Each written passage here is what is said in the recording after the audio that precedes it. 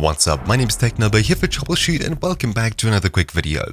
In this video, I'll show you how to move Battlefield 4 from Origin across to Steam. Note that you will need to own the game on both platforms. As you can see, I own it here on Origin and I own it over here on Steam.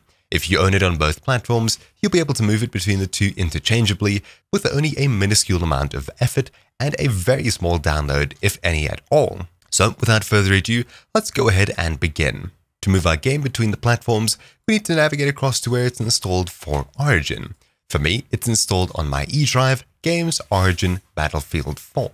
All we need to do is cut the Battlefield 4 folder and place it in our Steam apps directory on the drive that we'd like to install it to. For me, E Steam Games, E Games Steam, Steam Apps, Common, and I'll paste it into here. It doesn't really matter what drive you move it to, but do keep in mind that if it is on the same drive, moving it between two directories will be almost instant. However, if you're moving it between drives, it could take some time. Anyways, now that we moved the actual game files from Origin to Steam, all we need to do is start the installation and pick this folder over here to be the place it's going to go. So, opening up Steam, clicking Install for Battlefield 4, and choosing the same drive, in my case, E Games Steam, then Next. You'll see that it says creating local files, and then it'll immediately start discovering existing files for Battlefield 4. Heading across to the Downloads tab, you can view the progress over here. Now, of course, you can also monitor the network icon over here. Basically, nothing, if anything, will be downloaded. Only a couple of support documents and small text files would be downloaded as far as I know. However, if there's any other files that are different between both of the platforms, they'll be downloaded, patched, or replaced here. So all you have to do now is wait for this to go ahead and complete.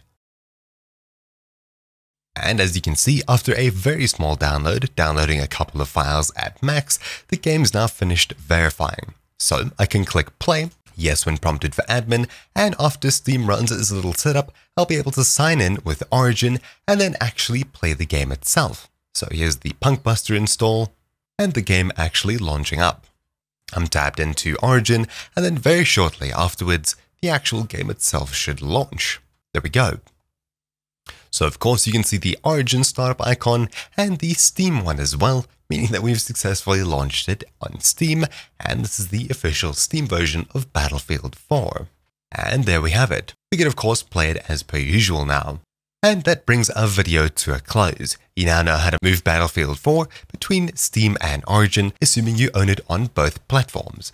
It's really simple and a lot easier this way than it is from Steam to Origin. If you'd like to know how to do that, check the description down below. But anyways, thank you all for watching. My name's been Technobo here for TroubleChute, and I'll see you all next time. Ciao!